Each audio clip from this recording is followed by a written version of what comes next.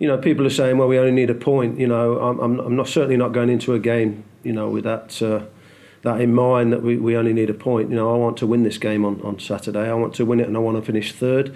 I want to finish 3 points behind Cambridge. I can remember going there. I think it was my second game. I think we were something like 18 points behind them at the time, and it just shows how well we've done. So that's my aim on Saturday, to finish third, to get a result, and to show people, you know, that Gateshead have not got here by fluke, that we are a good side. We've worked hard to get here. We've got the belief, we've got the drive, and we've got the players to go and succeed and get where we want to get to. This might be one of the biggest games some of them have played in. But again, it's there to test them, you know. It's how strong are they? How mentally tough are they? Of course it changes, you know.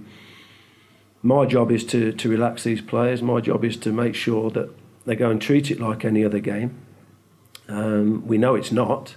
And we know we need to get a result on Saturday to get to where we aim to get to. But, you know, the players have been superb, and even at the weekend, you know, to play Southport down here and to go away to Macclesfield, knowing we need a result, to go to Braintree, which is not a nice place to go, and get a clean sheet down there. You know, they keep producing, you know, and again, we prepare them, myself and Darren Caskey, in a way that we think is right.